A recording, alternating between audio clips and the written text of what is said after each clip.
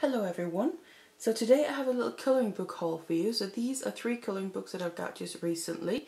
So what I'm going to do is go through each one of them now. So the first book here that I'm going to go through is Johanna Basford's latest colouring book, and that one is Johanna's Christmas. So obviously it's a Christmas themed colouring book, and I've actually been wanting a Christmas themed book for quite a while. And when I found out she was releasing this one, I was very much looking forward to it. So I'm very excited about having this now. I'm glad it's released, and obviously also we're getting closer to Christmas, so it's going to be more in the mood for colouring these kinds of things in. So there's a really nice front cover here, and then to go through it, open it up, and even on the inside here, this kind of design when you open it up, even this I really like. It's really cute. I think that in itself is also kind of cute to colour in. But what this book is as well, this is one-sided all the way through. So it's kind of different to most of the other books that she's done, apart from the more special edition ones. Going through here, and each page as well is made so you can tear them out easily. So it is made to basically colour them in. You can obviously also tear them out before you colour them in, but so they're one-sided, unlike most of the colouring books. We can tear them out and then use them as actual artworks or use them in other projects. So I think that is a really nice added feature. But this is the first one here. So everything is also obviously Christmas themed, and they're one-sided with the main designs, but on each page you still have kind of a back side of a page, so you have different designs throughout on the back sides of the pages. And actually those designs themselves I think are really cute as well, and they would be fun to colour in if they were actual colouring pages. Nice Christmas tree. It's just a really nice style, and as well the back of it is just loads of presents. I think those are really cute as well.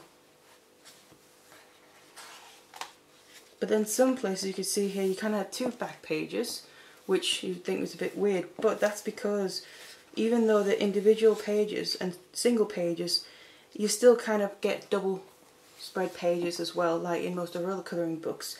They're not physically obviously attached because they still tear individual pages out. But if say you wanted to use them to display them, you could always tear them out individually but then put them together in a frame or something, so that would still work. You can see it goes together there, so it's kind of a double page this, and there's a few more of them as well. Nice gingerbread house. Really cute polar bear. Polar bears are one of my favourite animals. So you get lots of different types of designs again, like in her other books. Some that are kind of patterns, and then some that are more characters or scenes. Again, you can see the backs there are always. Then again you have, because obviously you have the backside on both pages, you then get another double page here.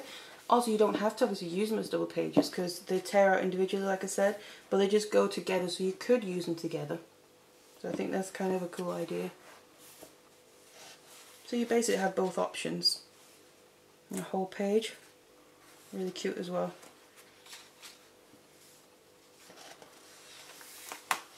So there's really loads of things you could do with this. Obviously you could keep it as a book if you want to. But if you do want to tear them out, you could use them just as kind of artwork, put them on your walls, in frames, frame them up, or just in frames having them standing around. You can use them as cards in a way, you use parts of them as cards, or any other kind of design or project you can add them to. Make nice presents as well, I think. Again, the double page, I really like this, it's really cute. It's just a really kind of cozy, homey feel about this, I think. You just imagine a whole scene in it. Because, like I said, using it as presents, for instance, I think it's really personal because obviously you spent a lot of time colouring something in, and then maybe you put them in a frame and use them as a present. So I think that'll be kind of nice. Nice clock. So different things, just Christmas scenes, Christmas plant, flowers, animals.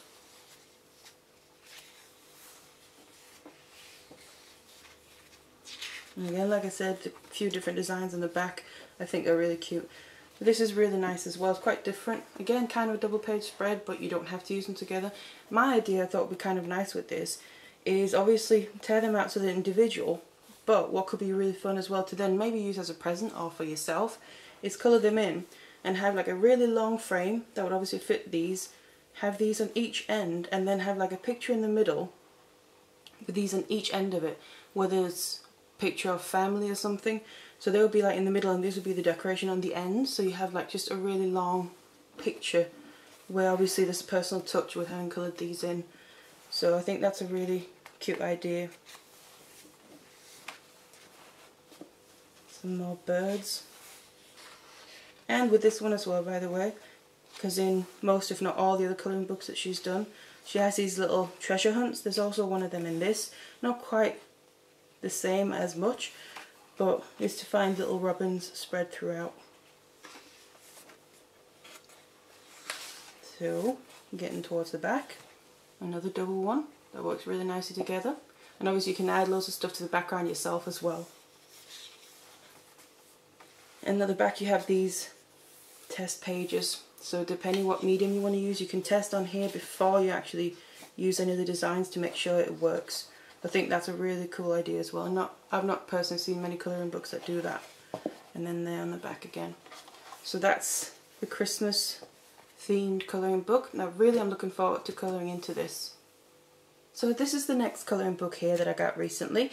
This I'm also very excited about because this is kind of part of a series of books that are some of my favourite that I found. So as far as I'm aware, there's 3 so far in this series. This is the latest one, and there's now a complete collection, obviously until they release more, if they do. So I have a few favourites as themes, you could say. So this is one of my favourites series of books. Johanna is one of them as well, and then also I like Mila Marotta's books a lot. I like other ones, but those are kind of my favourite ones where I like to pretty much get all of them and get full collections of them, because it's just really nice to have all the different options. So this series here specifically, this one is the Aquarium, and these are marine creatures to colour in.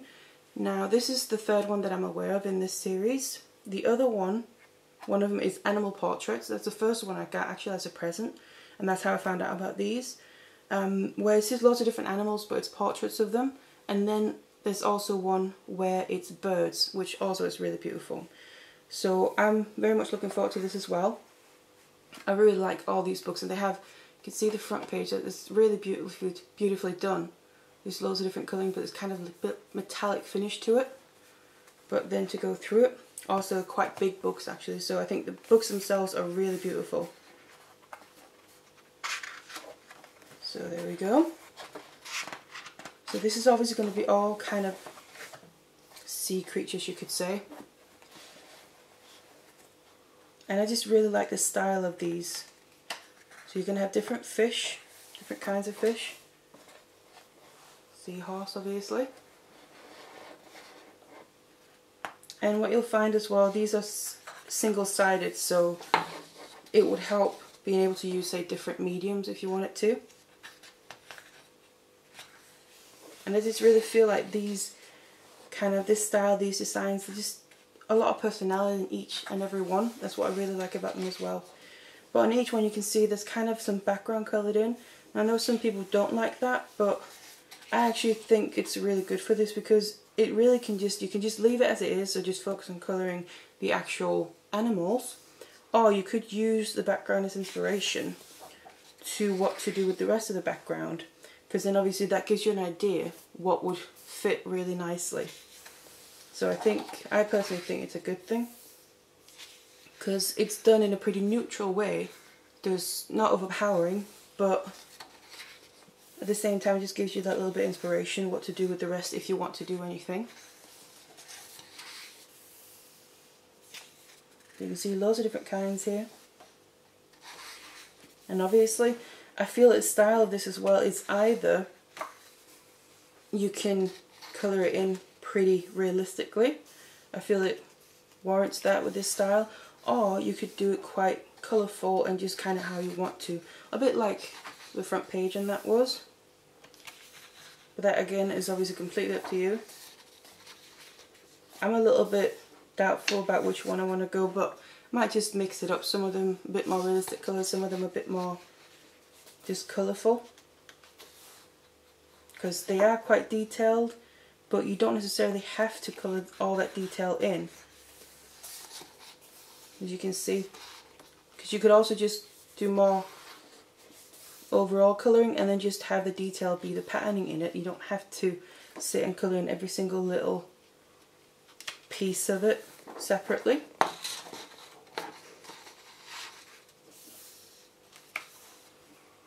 So I do really like the style of this, and I also think with it being fish themed, it's a bit more inviting to use different colours as well, while still keeping it somewhat natural. So obviously these would be natural to think orange in it, and obviously the background as well, colourful. It's the same with the bird one. I also think it's quite inviting to do more quite colourful, because you can find a lot of birds that are very colourful in nature, so that wouldn't necessarily not be sticking to the natural way of the colouring by doing it colourful.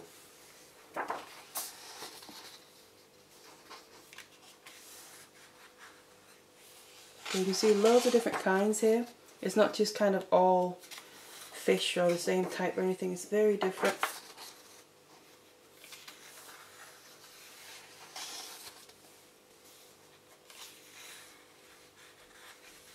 And I think they've all got a lot of personality.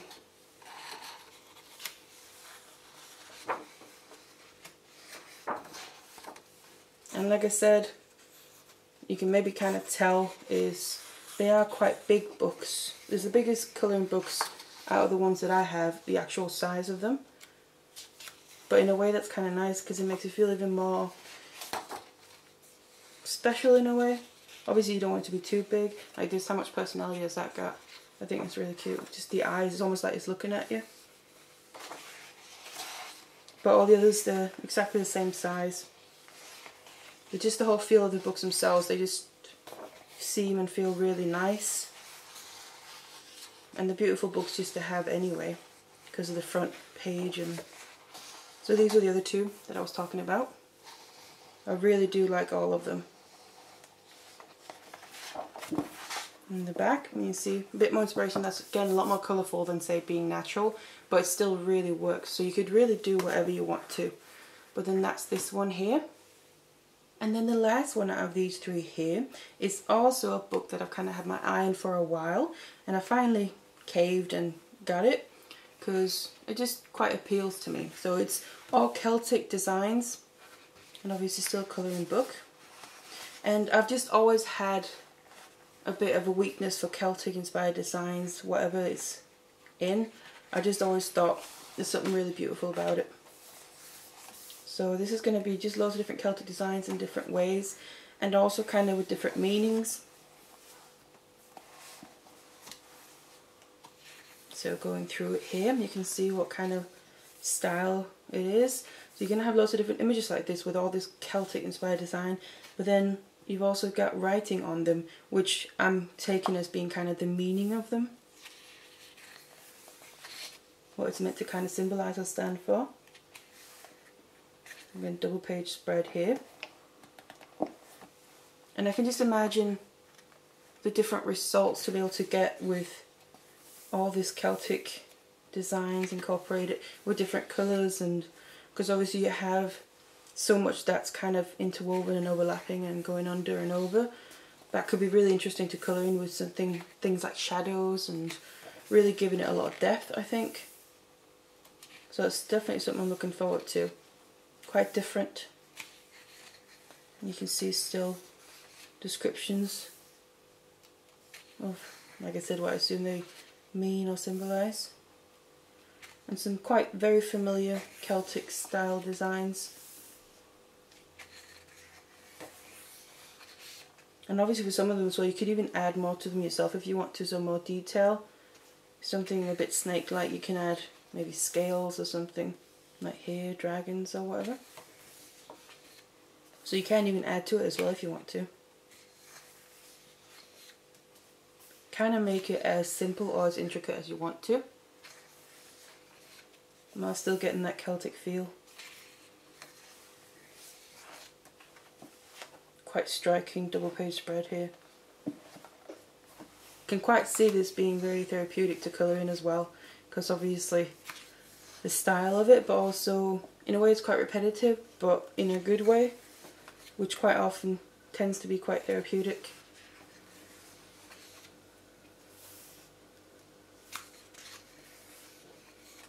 But at the same time, there's so much to them that you're not necessarily going to get bored with one, because like I said, it's all interwoven and everything built on the Celtic style. Quite a lot finer here than some of the other ones. So quite a few different type images. And just these two from each other are quite different as well from each other. Can really see, like here for example, what I said with weaving under and over, how much you can achieve by adding shadows to the ones that go under and things like that. It could really be interesting. Also a good way, I think, to practice for colouring in. I do think that with colouring books in general, it's a great way to practice. And there's a lot of designs in here, like you can see obviously it's double page. So you got designs on all pages, both sides, which obviously means you get a lot more designs than if they were single paged. And clover there as well, typical Celtic shamrock.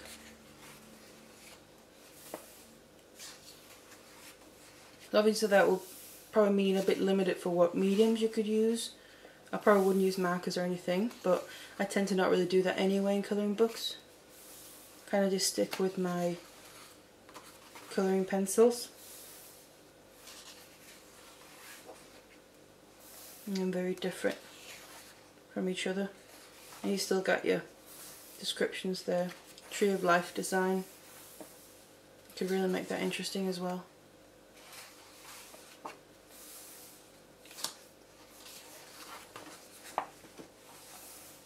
I'm getting towards the back here. And this little, almost like a star. Owl, wisdom, so that fits.